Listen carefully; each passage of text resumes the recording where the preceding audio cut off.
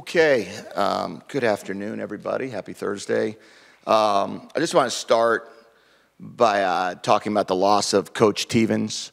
Buddy Tevens passed away on Tuesday, a really important person in my life, and it was a very sad situation for us that occurred, for me, for my family, and for really the coaching profession. I was a student assistant at the University of Florida.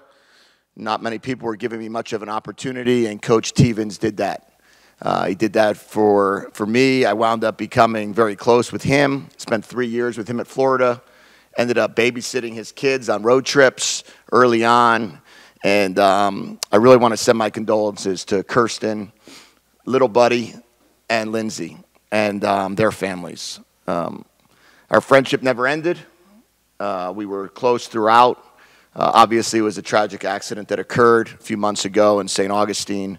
But I just wanted to wish the best at Dartmouth football moving forward. Coach McCorkle and I were GAs together. He's now the active head coach there. Coach Shula is a good friend of mine and one of Buddy's best friends. He's also on the staff. And I think there's a lot of irony involved of going to Stanford this weekend, where Buddy used to be the head football coach. And I spoke with Coach Taylor, asked him if we're going to honor Coach Tevens. He mentioned there'll be a moment of silence prior to the game, as well as some stickers on helmets in honor of Coach Tevens. But I know that it's been a really rough few months. So I just want to send my condolences to the family. I'll answer any questions about Stanford. Two questions. First, going along with what you just talked about, what's your fondest memory of Coach Tevens? Oh, there's many, because he was an interesting guy. My fondest memory, in a good way, was he said we were going to redo Coach Spurrier's playbook. Coach Spurrier's playbook was all handwritten, and it was never done on a computer. And he said, well, this is going to be our task. We're going to do it together.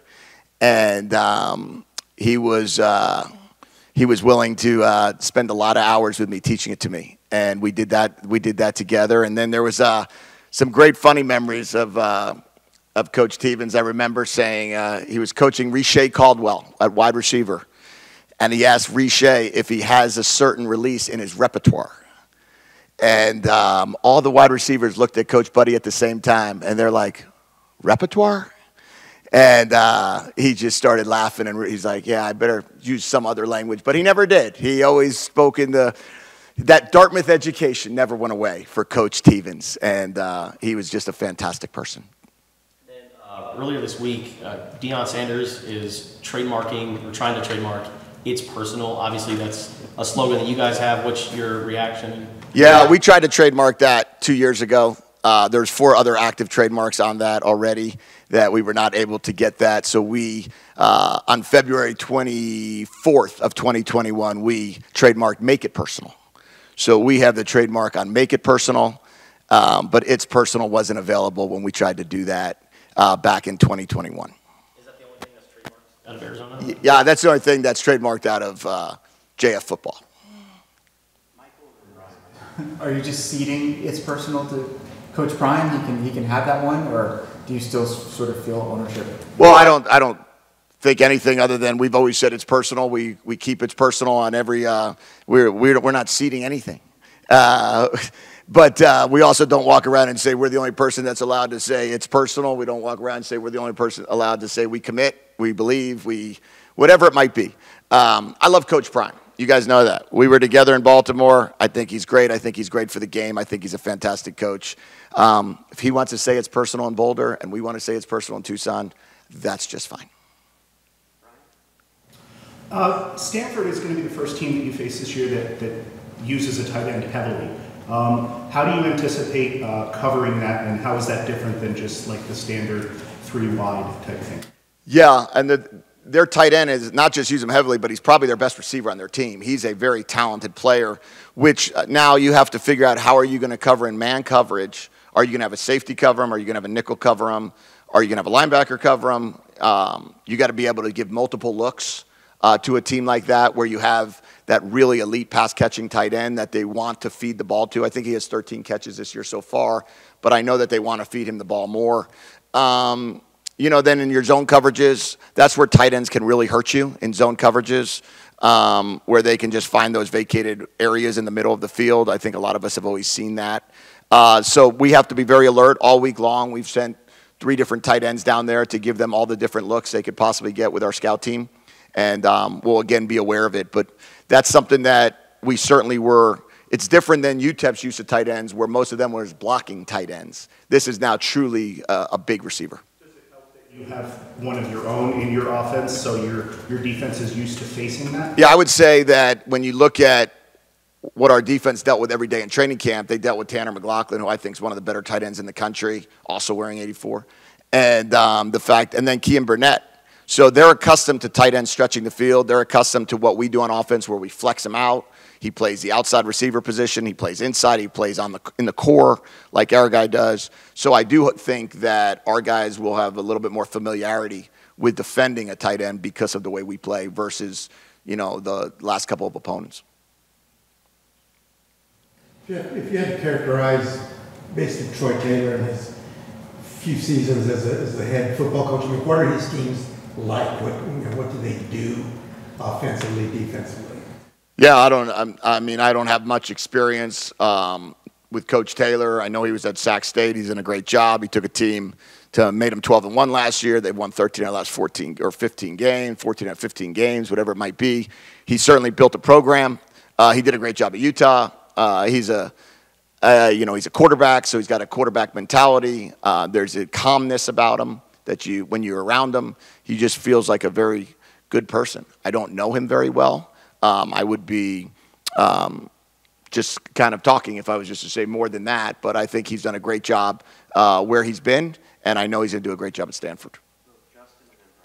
Stanford has E.J. Smith, son of Emmitt Smith. You have a few, guys who come from NFL families. What's different about these guys and just how they approach the game?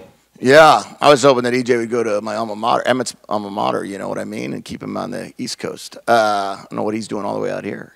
But I would say Isaiah Taylor, right, is one example. Upshaw is another example. Patu's dad played in the NFL. You have guys that have worn, and obviously Isaiah, whose dad wore a gold jacket. They grew up in the game. They know the game of football. They know what it's like. And Kean Burnett's dad was drafted out of here. So it's nice to have guys that have that football lineage. It's nice to have the guys that know the game, have the football gene in it. And their parents understand. They understand what it takes. They're supportive on the phone. They're supportive with the kids. And I'm sure that EJ is going through the same thing with his dad.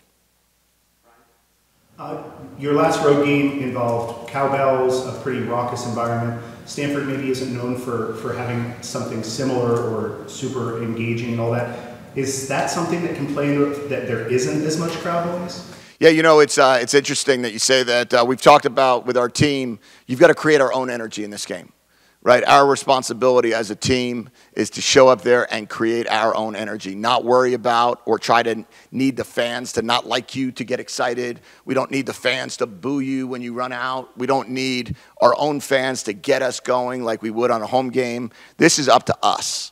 The 74 players that we bring, the 30 staff members that we bring, those are the responsible people to get us to play a much better game than we did the last time we were in Northern California, where we did not bring our own energy. We did not play to the standard that we want to play in, and we've learned from that, I hope, and I've certainly emphasized it enough. How come Roberto Miranda is not on the depth chart, even though he plays pretty regularly? Jeff? Roberto Miranda should be on the depth chart. I think so Roberto Miranda is, where he really has helped us is his ability to be a great blocker, run blocker, pass protector. You could see the value he has in those situations. He's also he's sneaky as a pass catcher every now and then. He kind of sneaks in there in practice and catches some balls for us. But his physicality, his want to, his know-how, He's an interesting story, obviously, coming from Germany. And he's really done a great job of learning our system. And this year, specifically, it really started in a lot of spots. Whenever we went 12 personnel, he was our starting tight end. Now we're rotating between he and Kian when we go into those personnel groupings. But both of them bring great value. But, yeah, Roberto's done a really good job for us, practices his tail off, came back from an ACL injury. And, yeah, that's a mistake on my part. How has Polito looked in practice? Good. Polito's good to go. Full contact, Tuesday's practice, Wednesday's practice, fully cleared. We'll keep him off the bicycle tonight. We've asked him to actually walk around with a helmet, not just ride a bike with a helmet, so we're good on both accounts there. And as long as we don't make any slip-ups, potholes, or anything like that, which he might have caused when he fell, we definitely should be better. Just to kind of, Jedd, continue on that, the tight end blocking, just how do you like the job that Tanner's done there, kind of sealing off that edge, and then Leif came in and really looked like he performed well. What was special about what he was able to do and him coming back from the struggles that he's had? Leif at guard and Tanner at tight end. Well, last week we certainly saw a combination of a good group of run blocking, right? The combination of guys, they all worked really well together. Tanner, for all the games that he's played, he's continued to grow in that role. And what, the NFL wants to know, right, are you a willing blocker? That's the first question they ask all tight ends, right, that are known for their pass catching abilities.